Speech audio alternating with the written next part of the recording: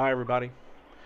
So we're starting on the flap system on this video. It's a pretty short chapter. It's only going to be about 3 videos. And technically, from the looks of it, it's really only going to be 2.5 videos.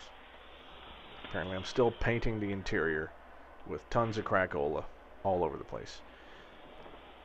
Yeah, hadn't been done with the painting yet. So again, at the end of chapter, I think it's 32, after you're done putting in the back cargo bay floors and all that, it says, paint now. And I've said this thing 1,000 times. Well, thanks to the French, I finally actually have enough time to get this done. So, so what I'm doing is I'm spraying over with a silver primer, basically.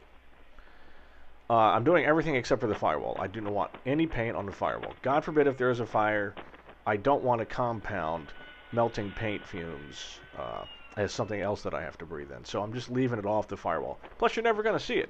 You just simply aren't going to see it unless you just happen to be tiny and fall off the front of the seat. So any 2-year-old children that ride with me that forget to put their seatbelt on, because I'm not putting it on for them, they go tumbling forward, they'll see the firewall. So, like I said, I'm just doing a prime real quick. After this, I use just a plain gloss enamel, right? So we're just using a gloss, and it's charcoal gray. I think I do have some video of it, but it'll be next time maybe. This is one of those weird things where you paint and then you have to wait like a day, because I'm using all enamel, right? Enamel, primer, and paint. I want a hard coating on everything, but it takes 2 to 3 days for it to properly set up and cure. There I am staring at my handiwork.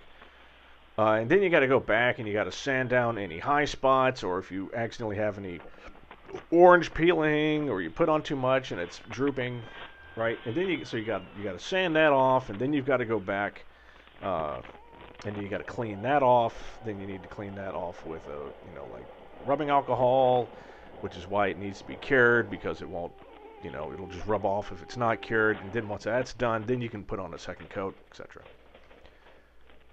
Anyway, here's the actual work on the flap system. So what you're looking at there, the 2 flap sides and the center, that's pretty much it. That and the flap motor is your entire flap system. Okay? Obviously, except for the actual flaps on the wings. So anyone that watched me build the wings might recognize that little blue piece of aluminum that I've got attached to one of the sides of the flaps.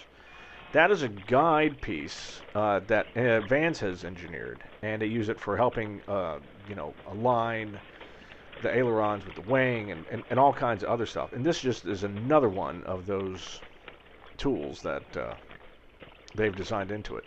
So you lay it flat on the table. The flap arm will then mount straight into one of the holes with with a bolt and some washers, and then you can match drill the center and Cleco it together, and it's great. So all you really have to do is put that on, make sure it's square, make sure the bolt goes through the guide and the flap arm. You have to shimmy it. I say shimmy. You kind of have to minorly adjust it so it's just the right length, which you can see me doing there, which was 23 5/16 inches. And then with that in place, you are free to drill the hole in the center. Once both of these are attached, we're going to grease them up and we're going to shove them into the plane. So in the next video, we do just that. We grease, I bolt everything together, and we shove it into a plane. And I think Ted's out here to help me. So thank you for joining us, and we'll see you soon.